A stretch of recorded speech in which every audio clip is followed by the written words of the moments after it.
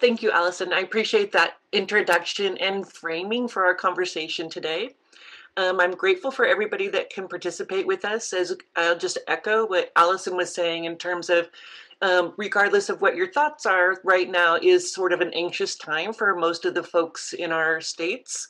And so we want to be here for one another. And we really want to have a conversation about a tender topic. And today we brought together, I think, a panel of experts who bring the topic forward through a curious mind and really an open heart. It's a difficult topic and it's so important. So I'm really excited to be able to welcome our people, and what we'll do is have each person introduce themselves. And I'm assuming since you signed up for this Better Normal call, you did get to read bios. So we could put a copy of that in the chat in case you want to reference it. Then we can keep the introductions a little bit more brief. Not too brief, but a little bit more brief. What you'll notice is we did not include Arnaf in the bios, so we're going to ask him to be a little bit more descriptive, and I think you'll find that that he's really going to enrich our conversation in ways that we might not have expected. So with that, I want to thank each of you for being here. And I'm going to turn it over to Michael and ask him to introduce himself, maybe do some framing, provide some background, and then he'll do a handoff to the next person. And we'd like to have the last person be Arnaf, and he has some slides he'll show us that will help us understand his role, his interest, and his activities. Thank you. Go ahead, Michael. Hello, my name is Michael Polacek. I'm a nurse, and I'm very passionate about suicide prevention. I'm on the board of directors for the Oregon chapter of the American Foundation for Suicide Prevention.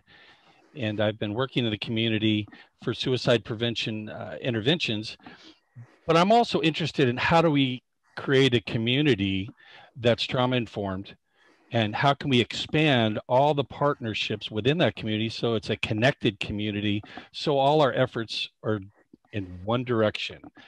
And I think what I'll do is let Dr. Chandragiri introduce himself. Oh, one more thing. We're going to be talking about suicide, so it is a sensitive topic. If anybody feels activated or you feel like you're responding to this and you need to talk with somebody, I think Allison is going to be monitoring the chat. So you can mention that in there, as well as Dr. Chandragiri. Do you still have your phone up? There's a phone number. He's going to put it up in your screen there if you do need to call somebody directly. There we go. When he introduces himself, he can do that as well. There we go. Dr. Chandragiri.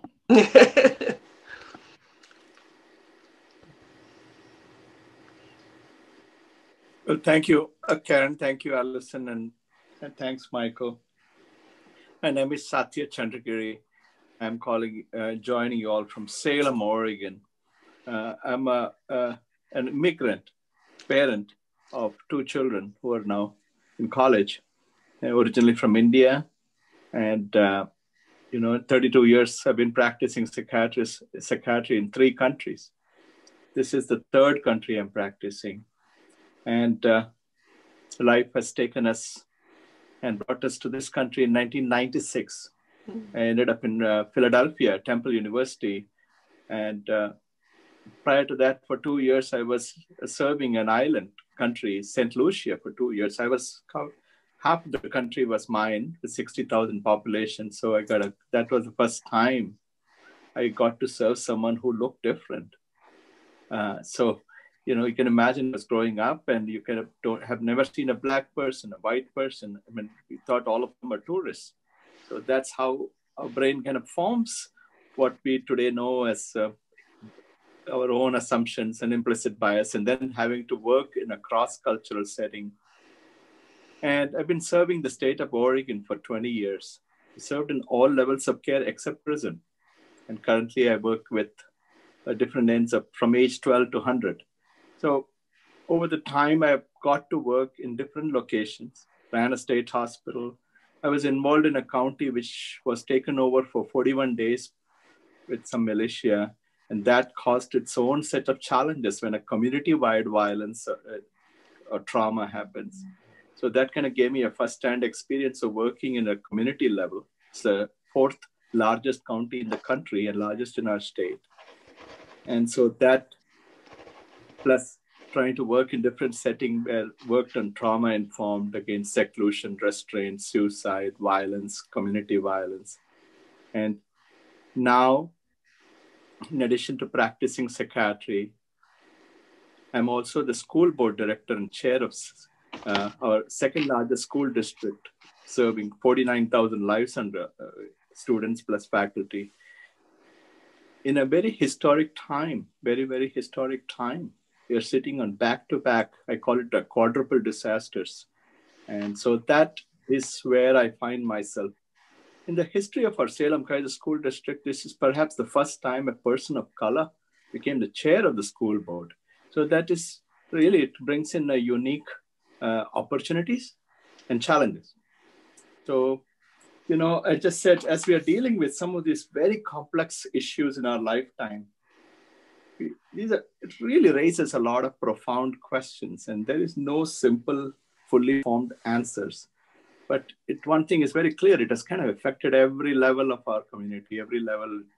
And so keeping that open mind, connecting with people, and some of the dynamics that we saw, I would like to highlight in this presentation, perhaps at what I call my macro level, because of the vantage position I have as a school board director, and others will probably fill in at a much more program level or individual level. So that's where I really wanted to, for the sake of today's discussion, say, how do we look at the entire community when the community itself is going, it's like a Titanic sinking, and you know, doesn't matter if you're in the upper deck or lower deck, everybody is affected.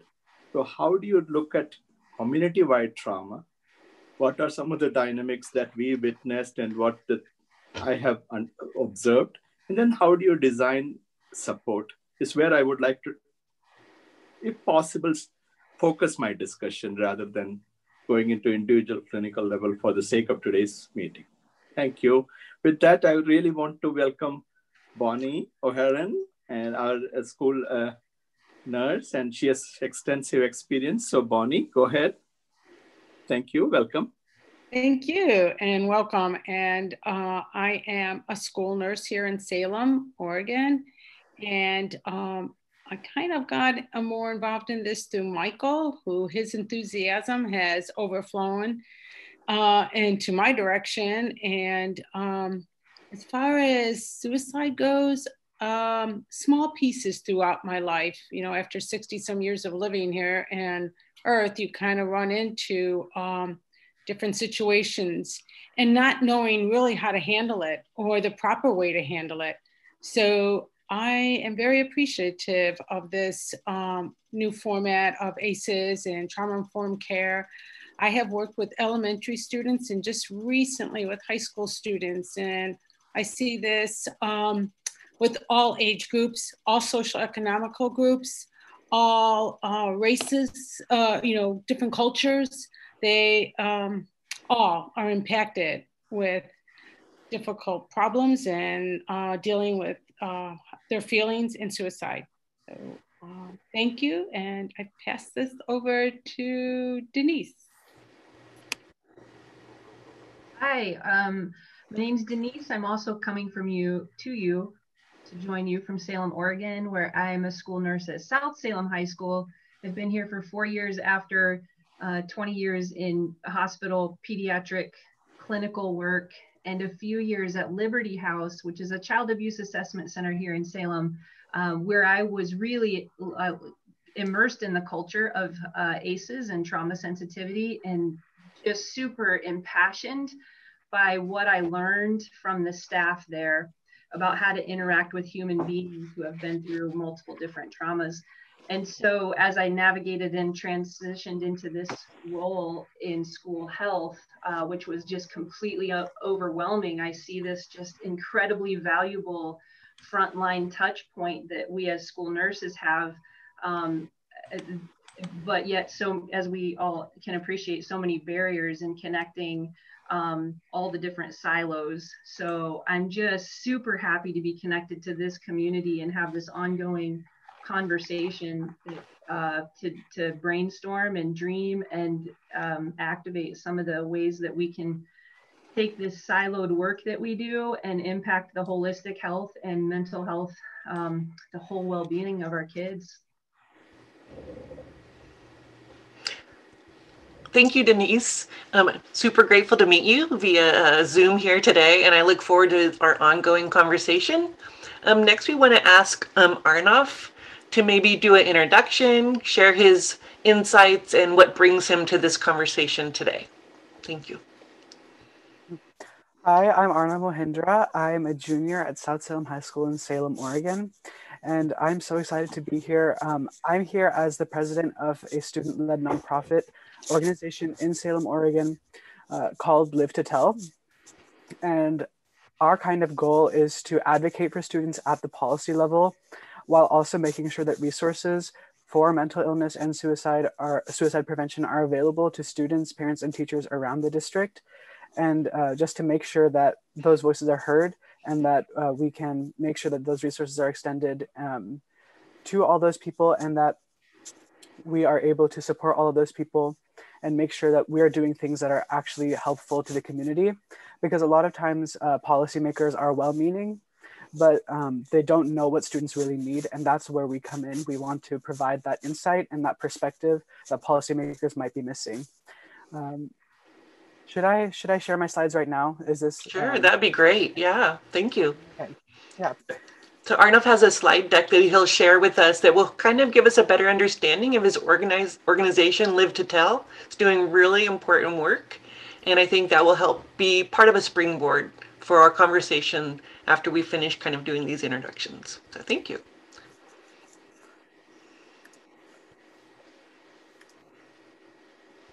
Okay, there we go.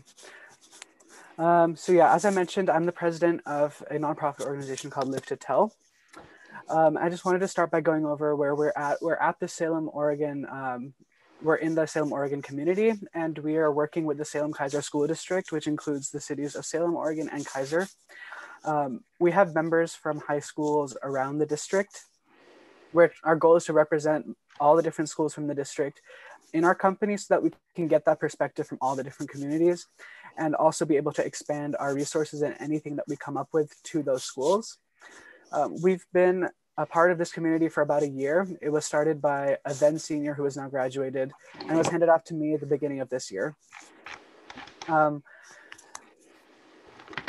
just go over how we became a company. It was started by a student at South Salem High School named Eric Martz, and his vision was to end the stigma around mental health and suicide, to make suicide something that we could talk about and to extend resources to people around the district and just kind of make a better environment for students in the community. Eric then took that vision and he reached out to a few students around the district, including myself, to form our initial board of directors. That included him as president, me as treasurer. I was the treasurer last year, and Eddie Binford Ross as another student at South as our secretary. We then expanded from there and expanded our board to include about 15 people from other parts of the district so that we can get that input from other schools.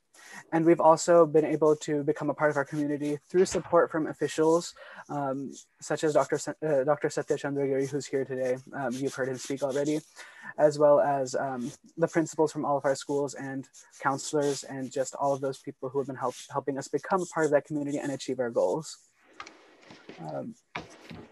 Our company is kind of structured with a board of directors at the center with a few leadership positions within that board. I myself am president this year. We also have a vice president and we have a secretary and a treasurer. And the rest of the people on the board are there to provide their insight from their schools.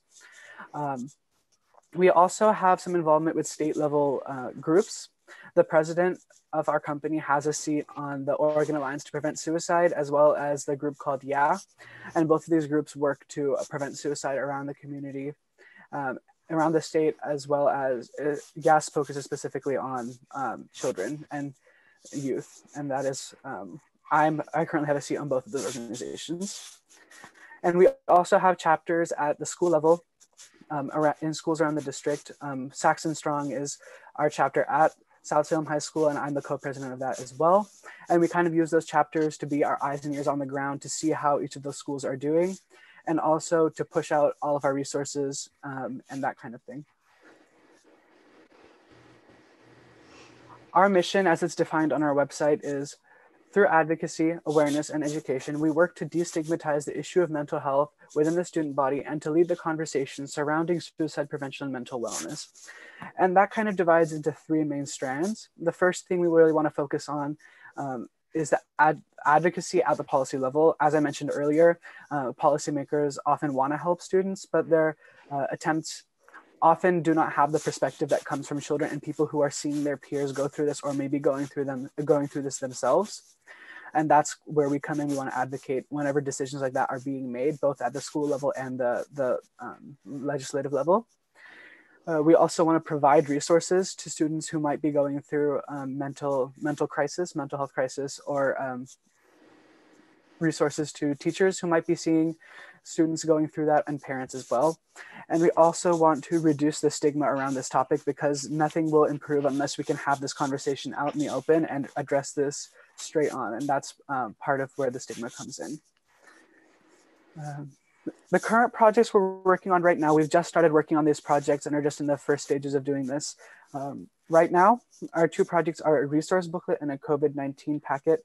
The resource booklet is a booklet, as I said, which will be geared towards teachers, students, and parents around the district, and will include resources that teachers and parents can give to the students, or students can use themselves or give to their peers when they might be in a time of crisis. We also want to include information about how someone can tell when a warning sign is that, like when someone is going through a mental health crisis or maybe thinking about suicide, and what someone should do in that scenario and who they can refer them to. And finally, we want to include testimonies from students, parents, and teachers around the district who have dealt with this or have seen someone deal with this, just so that students reading this can feel like they're not alone, and they can see that there are people who go through this as well, and they can see how other people have dealt with it, and that will kind of serve to decrease the stigma because they can see just how widespread this issue is. And the COVID-19 packet is a much briefer project. We want to just make that one flyer that we can get, like 1 or 2 pages that we can distribute around the community. And that's focusing on the relationship between mental and physical health and how one can maintain both of those, specifically in relation to the stresses related to COVID-19. Because as we know, this is a really difficult time. People are not able to see their peers. People aren't able to see their support networks. And that's why we want to focus on those stressors, as well as resources specifically for that with COVID-19. And this is just self-help, how students can help themselves during this time and how they can help others. I just want to kind of end by emphasizing why our organization is important and why we think that we are a vital part of the community. There are a variety, like numerous resources, quite the myriad of resources available in our community, but a lot of them are spread apart. There's no central place where students can go to access them. You may hear different resources, but you don't know how they're accessible. And that's why we kind of want to consolidate those and make them available to all of our students in a way that that's easy to read and easy to use, and they can just see everything in one spot. And again, as I mentioned, the advocacy is extremely important because policies affect everyone, and policies need to be well-informed and take into account the perspective of students. And finally, as I mentioned, the stigma prevents discussions from being had about this issue, and we cannot improve our environment until that stigma is taken care of. And that's why we believe that students taking the lead on this is extremely important, because it'll work to improve all of these aspects. So that's all I had on our company. So that's why I'm here, just to bring that student voice and just make you guys aware that our company exists. So thank you, Arnav. This is really great. I appreciate each of you, the descriptions of your work and the lens that you bring.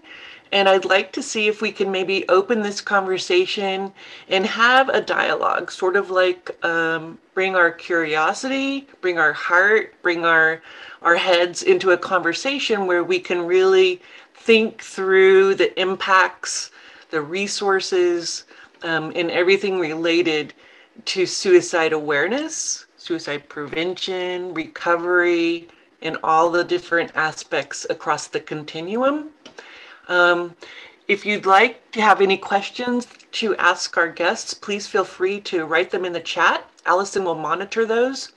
But right now, if we could, I'd really like to ask to kind of scaffold on what Arnav was talking about in terms of school setting and youth, kind of learn maybe if Bonnie could share with us a little bit about some of the practices that she finds useful in terms of stress reduction, kind of more the upstream prevention ideas. Just touch on it briefly. I think it's an important construct within this whole conversation, if you don't mind. Yeah, no. I find for myself and others, sometimes just getting into the mindfulness, some yoga practices, that kind of, if you practice meditation along with your yoga, and I know it's hard for young people to maybe grasp this, but it's just another way of relaxing the mind, rethinking things after you've gone through some periods of meditation or exercise, to revisit the situation or your feelings, and maybe even open up the fact that, oh, I do know somebody else I could talk to at this time when I'm feeling low or down. I would love to be that person to help them at the school setting, but just offering them that, or trying to maybe even work with Arnav about that, adding that to his little, pamphlet as another resource for students to look at, is the mindful and the yoga and the meditation. Thank you, Bonnie. And what I really appreciate about those ideas is they're so accessible. Even right now during COVID, when we're all experiencing a degree of social isolation, we can find those resources pretty readily available online. And as we're having right now, a virtual connection, you can have a type of virtual connection that might not be what you've experienced before pre-COVID, but it can still have a meaningful connection nonetheless. Yeah. At first, I was feeling very isolated because I live alone. And I got in touch with my nephew in Chicago, and he's a yoga instructor. So he set me up with his virtual yoga class on Sundays. And I felt so much better. Even just the fact of seeing people I don't know, but we're all doing the same thing. And just, yeah. So I think that that's a really good idea also. Mm-hmm. Yeah, I think we'll hear more about the importance as a buffer that social connectedness is. Dr. Chandragiri, would you like to talk a little bit about that and maybe infuse the lens of your work at the school and sort of some bringing that community lens, or whichever direction you feels most appropriate? Thank you. Yeah, I think starting with Arnav, then having Bonnie describe, one of the biggest thing, we all can get lost when such back-to-back disaster hits us, is a couple of things. We can all fall apart. And it really takes a hit on what I call the attachment that we human beings have, whether it's a distance learning, social isolation. So that is one thing. And listening to the same thread that Arnav described, Bonnie described, the connectedness, whether with school or another individual, is a very important concept. It's an internal concept that I feel that there is somebody who cares for me. That little concept is life-saving. When students or children or adults feel the loss of connectedness, it is dangerous, it's lethal. Suicide goes up, all kinds of trauma goes up. So one thread that is really important to guide the policy is, how do we really keep those principles in the focus when we are trying to write the policy or rewrite the policy? This particular back-to-back trauma affected everybody, including the board, including the community. When the community feels unsafe, there is a tendency to polarize. People go back to their own attachment figure social ties. And between group attachment disappears or breaks down. So everybody starts looking at each other in a very hostile attribution style, right? Which we are seeing nationally. So in such cases, the risk goes up for suicide or interpersonal violence. And when you look at CTC, it really describes suicide, interpersonal violence, community violence are all different types of violence. They are not separate. So they kind of all this, you have to figure out a way to connect the dots and not just have a siloed policy. This is, I'm only for suicide prevention. I'm not for domestic violence. I'm not for child abuse. So we really have to quickly learn to start connecting the dots. The second important thing I felt was to keep the focus on that. And the biggest risk was the risk of losing compassion to one group or other group during all these things. That is perhaps the biggest risk as a policy or a school board director or as a physician. We'll have to really keep that perspective. So what I found most helpful was not to react right away because you have 3,000 people sharing their emotion, and that empathic surge can be very overwhelming, is to find a way to practice some grounded activity as a leader and get my own emotion regulated so I can really calmly look at the bigger picture and then start asking, how do we stay focused on connectedness? Is our policies aligned with that so that Bonnie can do her work, Arnav can feel safe, and all the students can feel safe? So that was one important thinking that not only me as a school board chair, but my colleagues as the fellow board directors have to keep that perspective throughout. Otherwise, it's very easy to get pulled in one other direction and we can lose sight of what it really means to communities of color, disadvantaged community who were historically not doing well. And what all this has done is it has actually made hurt people are hurting more. And that is where we can really guide our thinking based on some principles and think of it like, well, that's what trauma does to all of us. So I don't want to spend too much time, but if any specific question, maybe we can discuss, and then maybe we can take one or two examples to illustrate it. Sure. I hope I answered you, Karen. Yeah, no, you did a great job. And I think what you underscored is what we often think about in terms of ACEs science. And that's that one key adult and how much buffering can come from a key relationship during childhood. So I appreciate you underscoring that. And for folks who might be on the East Coast or a little bit less familiar with Oregon, they've suffered some tremendous, incredibly large wildfires. I want to say violent, because they're not just like a fire. They're just incredibly impactful wildfires. So on top of the pandemic and the wildfires and the social isolation, I can't really genuinely imagine, I can assume, but I can't truly imagine how that's impacting the community and others. And I'm curious, Denise, if you're seeing with our virtual learning and our virtual way of connecting with people, if you're seeing anything or if you have some thoughts you want to share around that or something else. Yeah, I think what I'm seeing more firsthand is within the adults who are leading the students and the impact on the adults. I recently asked the nurse group, there's 23 of us that serve Salem Kaiser, to identify their stress levels. And I saw on a 1 to 10 scale, and I saw a lot of 7+ kind of numbers. And I feel that and see that amongst the teachers, the administration. And I think that's a direct, connection to what Dr. Chandragiri was indicating, that as leaders, I think we're extra taxed to really take care of ourselves. And I see that it's really easy for some of us to defer to our, perhaps in the face of such trauma, defer to our coping skills that might be hypervigilance in what we're doing and working even harder, or whatever other coping mechanism we may have as individuals, and lose that centeredness that Dr. Chandragiri indicated. And then the kids, of course, are impacted directly by that. Yeah.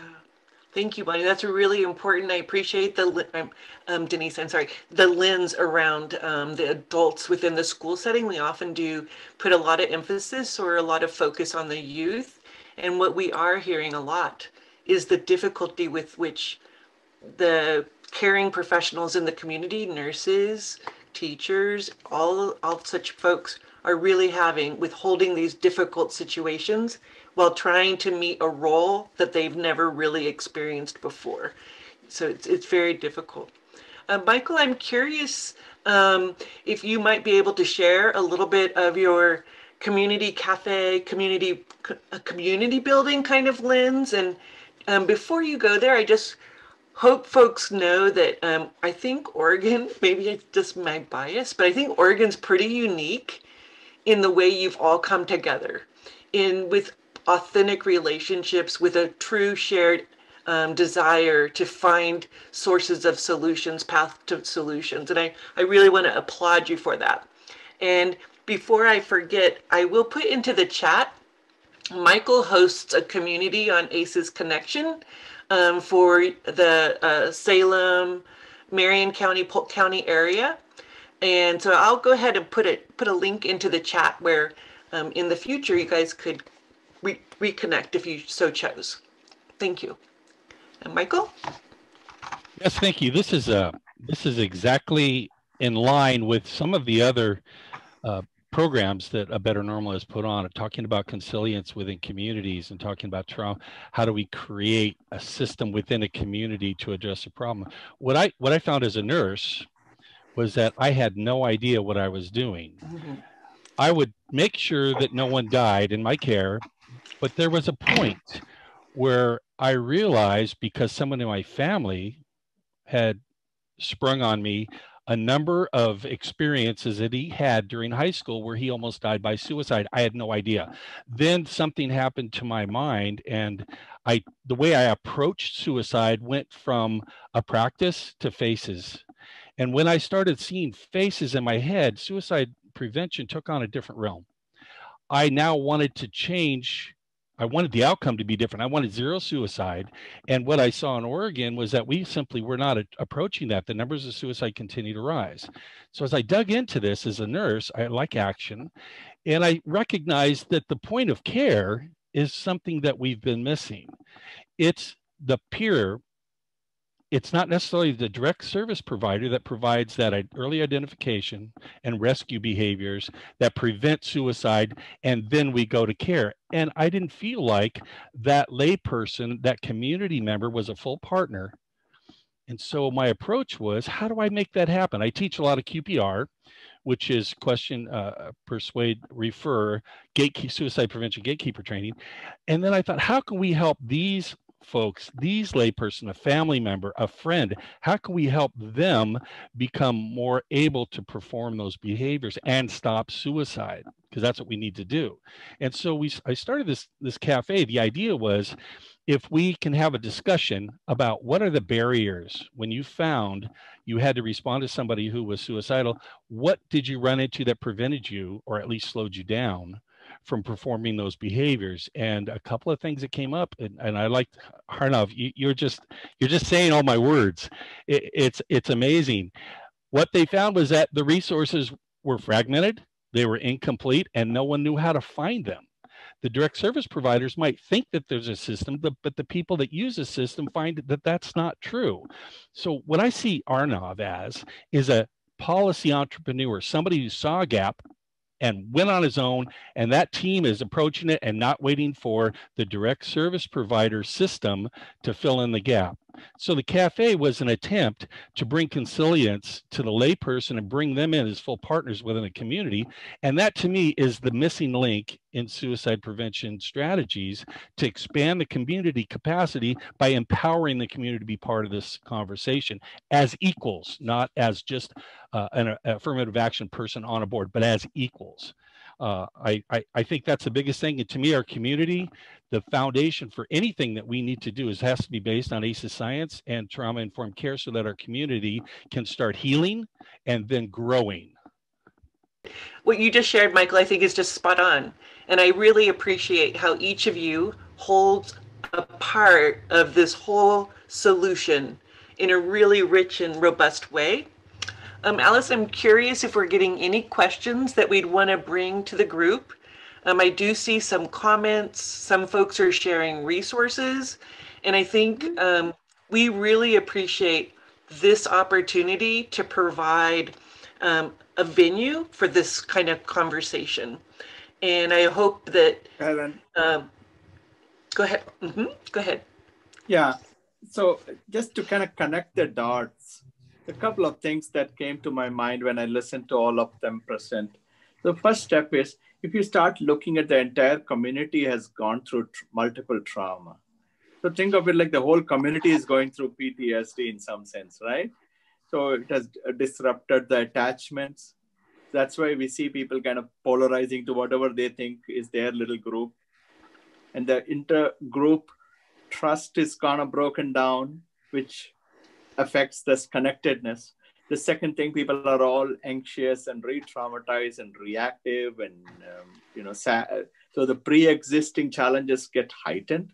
If pre-existing functioning was wonderful, then it'll probably do the same thing. It'll allow us to mitigate, but that challenges are there. Pre-existing inequities came to the surface. It's almost like the earthquake brought all the fault lines to the surface.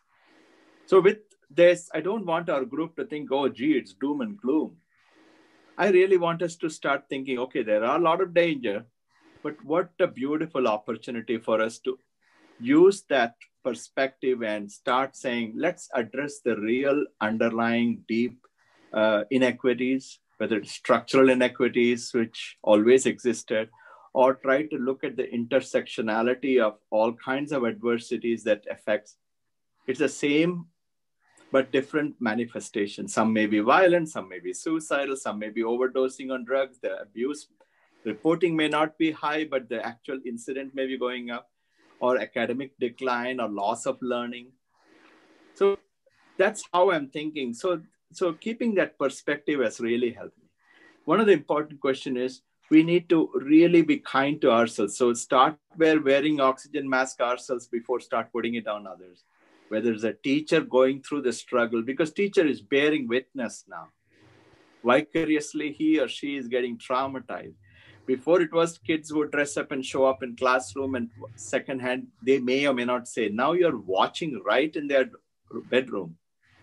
All kinds of real life things are, 3 hours, 4 hours, 5 hours, they're watching it and hearing it, and they're probably crying together with the student. The teachers also, the staff also have to go through their own trauma in their own family, but they also have to go through a steep learning curve of switching from real-time classroom to preparing the lessons this way and then trying to do it what we are doing. It's not easy to convert that way. And, you can see one frame at a time, but in classroom, you can see 20 kids at a time, right? So there are some real face-to-face connections are gone. So how do you think? So we need to be kind to all of us, each of us, rather than quick to react. Just like the startle response in PTSD, there's a startle approach to policy making should be avoided. We shouldn't be quick at judging and saying you missed one check mark, or you missed one assignment, or missed one homework.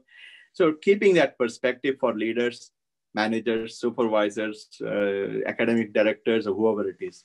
The second important thing is, we need to really start building in some universal wellness and calming. So grounding techniques, whether Bonnie's technique has to be scaled up. There is no side effects to belly breathing. Nobody has died in my practice because they were breathing. So maybe everybody can sit and practice, smelling roses and blowing candles. You can start the classroom when you got your credit hours, start the classroom by smelling roses, blowing candles. Then you have a little bit of the instructional time, then end the lecture by smelling roses and blowing candles. Nobody will die because they were breathing.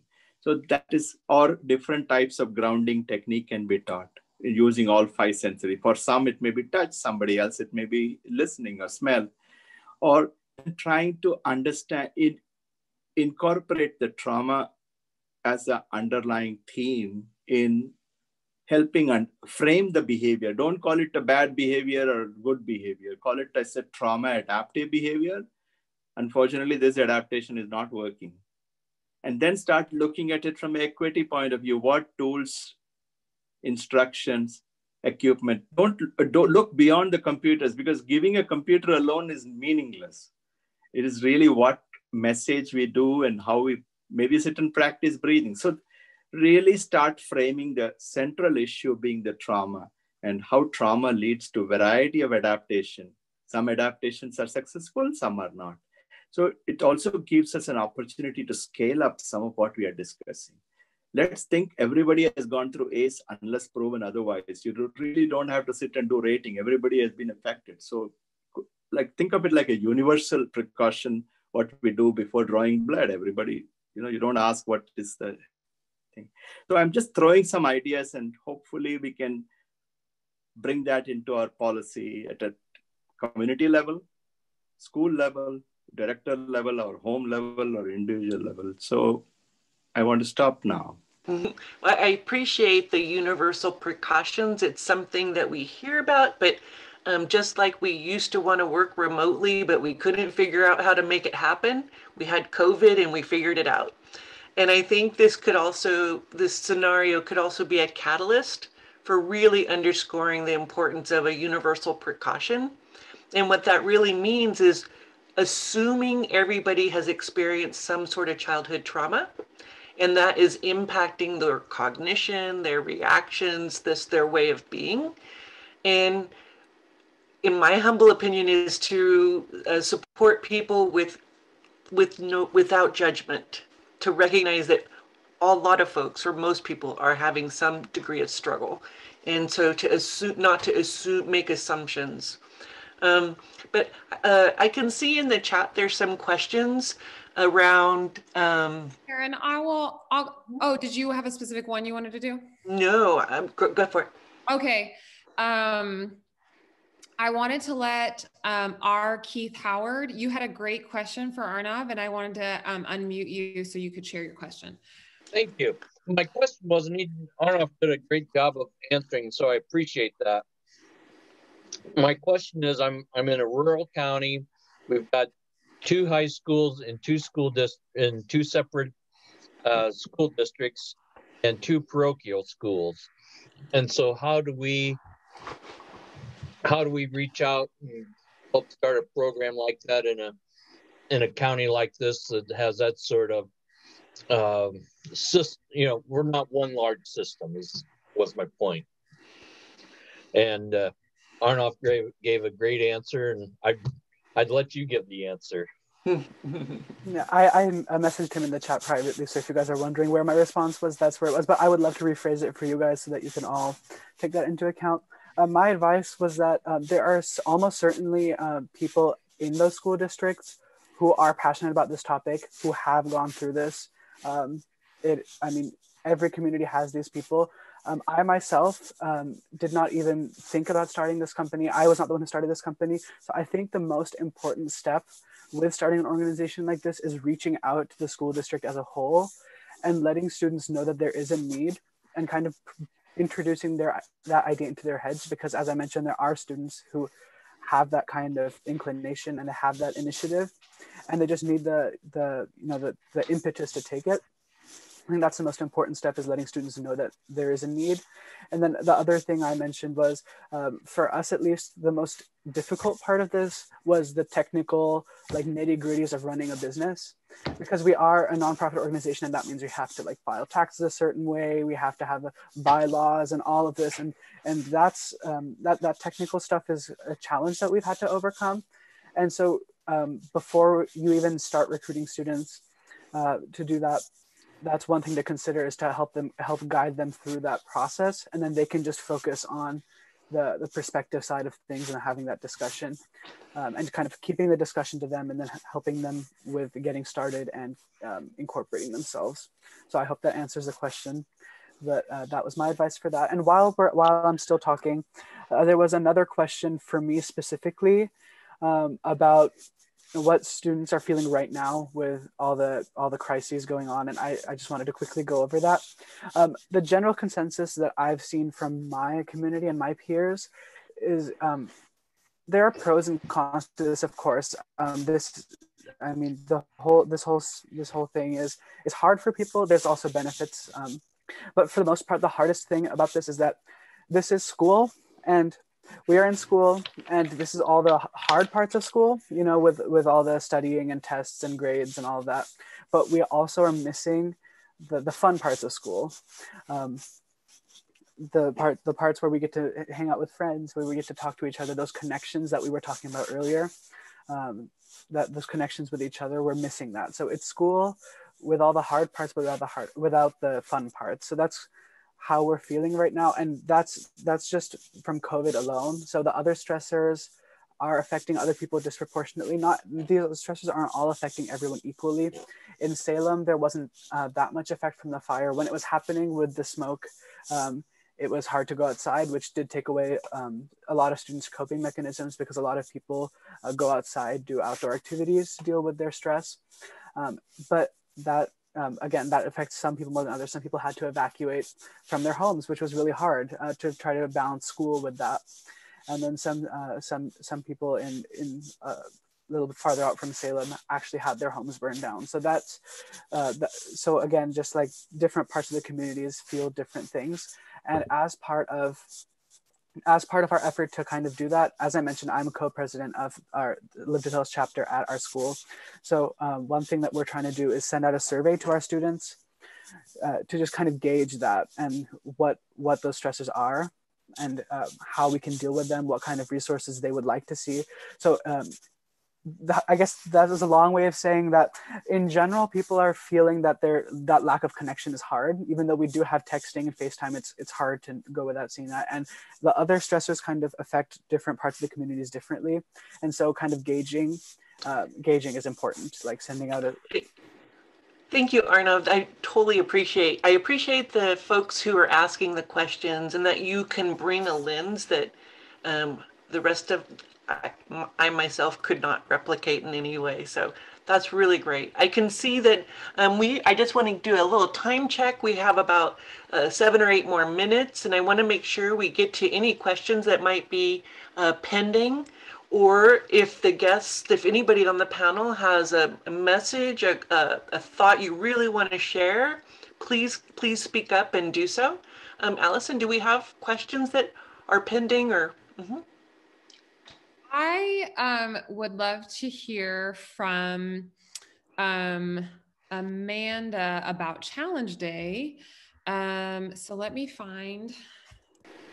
Hi all, thanks for the conversation today.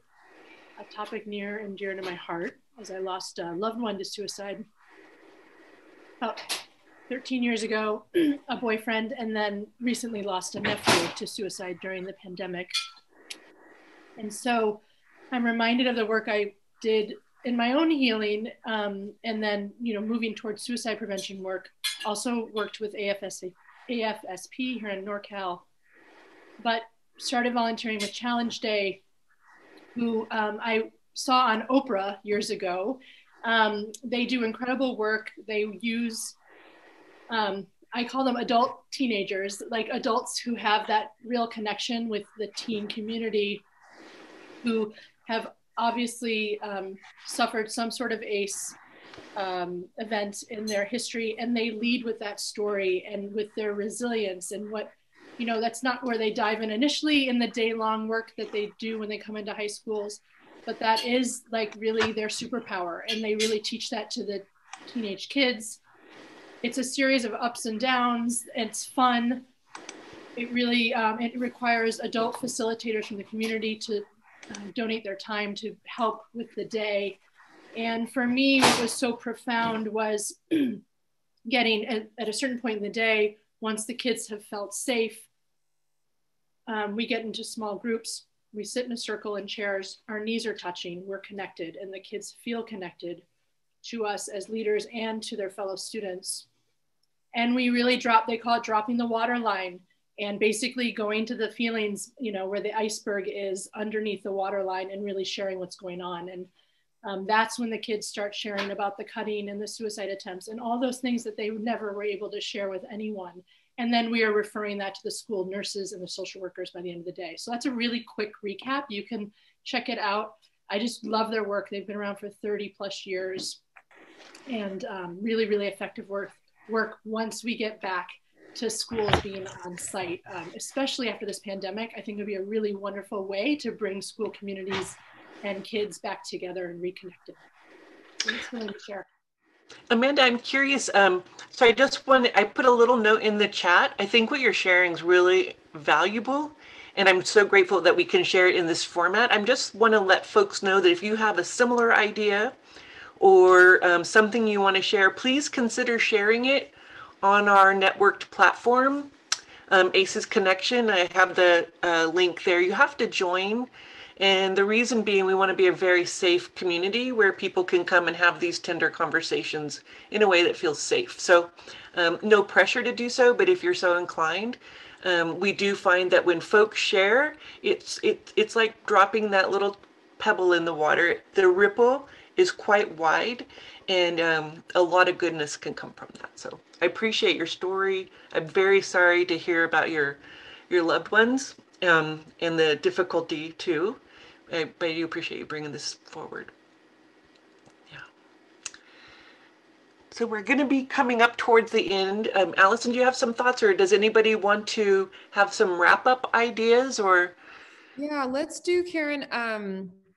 So we had so many wonderful comments and resources and questions in the chat, and I just want to thank everyone for sharing those. We won't have time to address more of those, but I just want to say I read them all, and they're so I feel enriched having read them. So I just want to say thank you to everyone, and I really wish we could keep having the conversation with literally everyone's comments.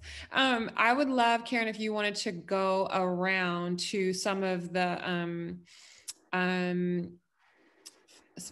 panelists and just ask for just a couple sentences each to wrap up, and then that would be great. Thank you. And Allison will have some instructions for us right before we all log off too, around saving the chat and those resources. Yeah, so maybe we'll do as we did in the beginning and kind of do a round robin. Maybe Michael, do you want to start with a few thoughts, a few sentences, couple sentences? Thank you. Sure. My big thought is that there are so many great programs. I don't know them all. One of the problems is that how do you get in touch with that? So I think in our community, one lack is a connective umbrella for the whole community. There's this great organization, this great effort, these resources, but there's not an overreaching umbrella function. And I think using a model that's been in place, like the self-healing model, allows each of these entities to self-organize and continue onward. However, it creates a framework so we're all pushing in the same direction.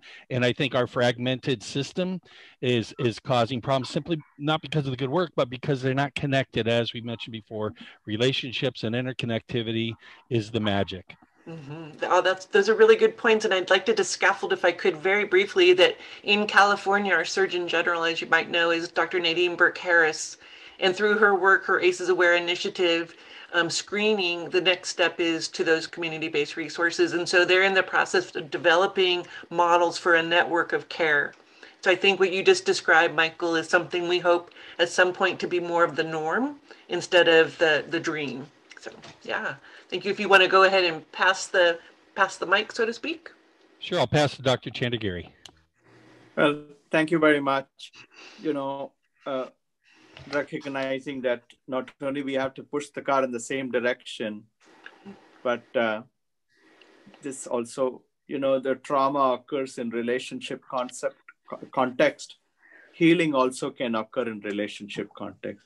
So all of us have power within us to ensure that adversities don't keep on going from generation to generation or between us. We all have the power to interrupt that. And if we don't, we have done nothing.